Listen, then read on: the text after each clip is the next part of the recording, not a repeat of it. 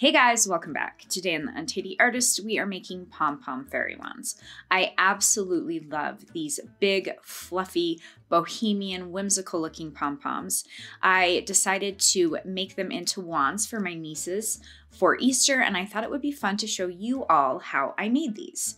If you haven't subscribed, please do, and if you enjoyed this tutorial, please give it a thumbs up and stick around to the end to see some other variations. Let's grab some supplies and get started. My first tip with making these giant pom-poms is to have a really good pair of scissors. You want them to be really sharp and make sure that you only use them for sewing. The star of our big fluffy pom-poms is going to be this acrylic chunky yarn. I got this at Michael's. I'll put a link below, and this is so soft. It's going to help give us that big, full, fluffy look to our pom-poms. Then I have two just regular sized yarns. I really like the texture and the darker pink one and the variation in the color. And then what you want to go for is different textures. I like to pick out, this is a bakery twine that has some gold in it, and then this iridescent yarn. I really wanted to just get a lot of different texture and sparkle in my pom-poms. I have some dowels that I will be using to make them into wands. I've got some gold acrylic paint. This part is optional. You can leave the dowels plain, a paintbrush, and then I've got some cute just ribbon and lace to kind of tie around it. I've got a cereal box that we'll be using to make our pattern. And then I'm using a paper cutter. You can use normal scissors. Just make sure they're not the same scissors you're using to cut your pom-pom. And I have a ruler. And then of course I have my trusty glue gun set on low. Okay, let's get started. So I've put down a piece of parchment paper. I've got my paintbrush, and I'm going to put my paint directly on my parchment paper. And I'm going to give my dowel a nice coat of paint. Now you can see I'm holding it at one end. The end I'm holding it on, we won't be painting, but you do want to make sure that you get the other end. Make sure you get that painted on the bottom, and you're just going to give the dowel a nice even coat of paint. I think it would be fun to play around with different colors for the dowels. You could also, once again, leave them plain if you want to skip this step. So you can see, once again, I'm holding on to one end. I don't paint that end because that's the part we'll be putting into the pom-pom. And then I go back and give them all another coat of paint. Okay, now we're going to grab our cereal box, and I'm just using a piece of the box. I'm going to straighten up one of the edges with my paper cutter so I can get a nice even pattern, and then I'm cutting it in half. And I don't do the greatest job getting it perfectly even, but these pom-poms are going to be 4 inches in diameter. So we are going to go ahead and measure to 4 inches. So it's going to be 4 inches in width, and then length, it's going to be about 6 inches. The most important measurement is that 4 inches because it's going to give us the 4-inch round pom-pom, which is perfect for the dowels.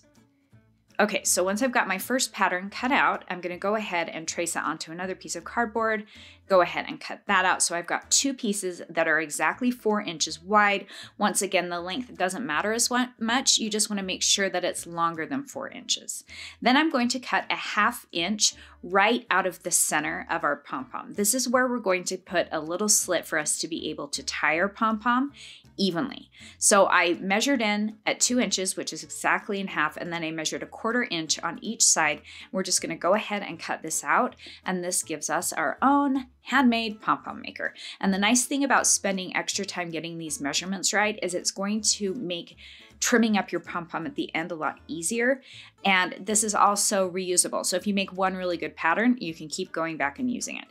Now I'm going to grab a piece of my regular sized yarn, and I went a little crazy here and measured it way too long. You need about 24 inches, and we're going to set this aside. We'll be using this to tie our pom-pom together. Because we're using so many different types of yarn, one tip I have, I got these buckets from the dollar store, and I put about 3 of them on the floor and put a couple kinds of yarn in each one so they don't get all tangled up. Okay, so I've got my big acrylic yarn and my 2 regular sized yarns. I'm going to grab the 4 smaller threads and yarns, and we are going to start wrapping this around our pattern. So I'm kind of holding it in place. You don't want to wrap it too tight. And I wrap it around 3 times and make sure that my pattern is nice and straight. And then we're going to wrap it around 1 more time. So we've gone around 4 times. But keep in mind there are 7 different kinds of yarn. So if we were using a single strand of yarn, it would be like we had gone around 28 times. Then I'm going to gently slide the yarn down. You don't want to slide it off of your pattern, and you're going to take that piece that you set aside and slip it through the hole. And we are going to tie our pom-pom off. Our pom-pom isn't finished, but I have found that when you're using the thicker, chunkier yarn, they fall apart really easy. And we want our pom-pom to not fall apart, to stay together really nicely. So I tie a double knot on one side, and then I push that yarn through and I tie it again on the other side. So by tying it in the middle, after we've gone around 4 times, it's going to help secure that pom-pom. Now I'm going to flip it so both of my ends are facing up. So this is where we started, and I'm going to go around 4 more times. You want to be careful with those 2 pieces of the thread that you're using to tie the center, that they don't get tangled into your pom-pom. So I make sure those stay on the side, and I wrap around 4 more times. And once I've gotten back up to the top, I'm going to tie a double knot on the one side, attaching that to the middle of our pom-pom, and then I flip it over and I do the same thing on the other side. I've made a lot of these, and I found that by securing it halfway through and then really making it secure at the end, your pom-pom isn't going to fall apart. So after I've tied it on both sides, I'm actually going to tie it again on both sides.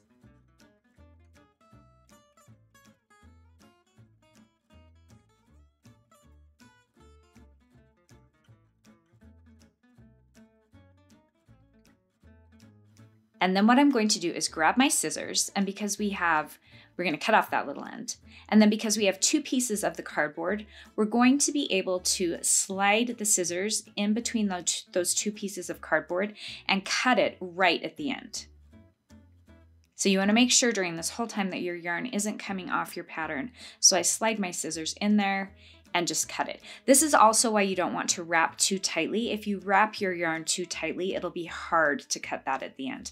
And also make sure that you're not cutting those pieces that you use to tie the center, because we'll want those to help us fluff our pom-pom.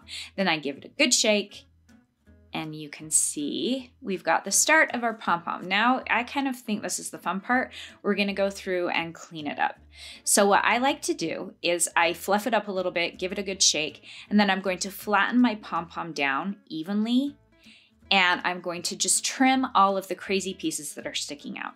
If you'd like, you could cut out a 4-inch circle and lay that on top of your pom-pom and use that as a guide. But because we had such a good pattern, you really don't end up cutting off tons and tons, and you can kind of just cut off the scraggly pieces that are sticking out. Then I'll give my pom-pom a good shake. I'll flatten it down again in a different direction. So I'll lay my pom-pom on the side, and I'm going to trim off those ends again. And this is strangely satisfying. I love doing this. And you want to make sure you don't cut off those 2 ends.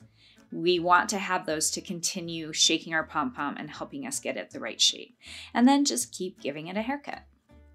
So I keep doing that until I'm happy with the shape of the pom-pom. One drawback to this yarn is it does get everywhere. I have these little fibers in my eyelashes, all over my craft room, all over my clothes, but they're so soft and so fun, it's totally worth it. So keep trimming it up. Just going around it, shaking it. And once you're happy with the shape, we're going to lay it down. So you can see we have this beautiful fluffy pom-pom. I actually like to massage that acrylic yarn a little bit to help it fluff up more. So now what we're going to do is we're going to attach our dowel. Now we don't want to put it where the knot was, because if you try and stick the dowel in where the knot is, it's going to be lopsided and you're not going to have a fairy wand that stands up straight. So I turn it to its side and I find the center. And so I'm taking the end that doesn't have the glue on it. I'm putting some glue right in the center of the pom-pom, right on the end of my dowel. On that end we didn't paint. And then I'm going to stick it right in the center, and I'm going to hold it upright until that glue sets. Once it has set, I'm going to go give it one last haircut, and I'm going to cut off those 2 pieces that we used to tie the center. And you can keep cleaning it up if you like. I'll kind of hold it up and fluff it a little bit more and see if there are any crazy pieces poking out. One thing I love about these pom-poms is that they are supposed to be really whimsical. And with the different types of thread and yarn, you really get this fun look. And so they don't need to be exactly perfect. Then I'm going to grab my different ribbons that we'll be using. I love this flower lace. What I do with this is I'll take a small dab of glue and I wrap it. I put the lace behind my dowel and then wrap it around. Trying to tie this big lace is really bulky, and it's easier if you just glue it in place. Then I'm taking those 3 other ribbons and I'm going to tie those around my dowel. I also think a strip of tulle would be really pretty instead of using the lace. So once I have it in a double knot, I'm going to grab my glue gun and we're going to add a small dab of glue right underneath the knot to secure it in place. And you can have so much fun with experimenting with different types of ribbon. If you have leftover ribbon from different projects, this is a great way to use it up. And I tried to pick colors that would complement the sparkle and the iridescent parts of our pom-pom. Now for some fun variations. So with the first one, I used a big chunky yarn. Instead of using that big chunky yarn, we're going to substitute 3 regular pieces of yarn. But I once again picked out some that one has some gold in it. The other one has a lot of texture. It's almost like a chenille.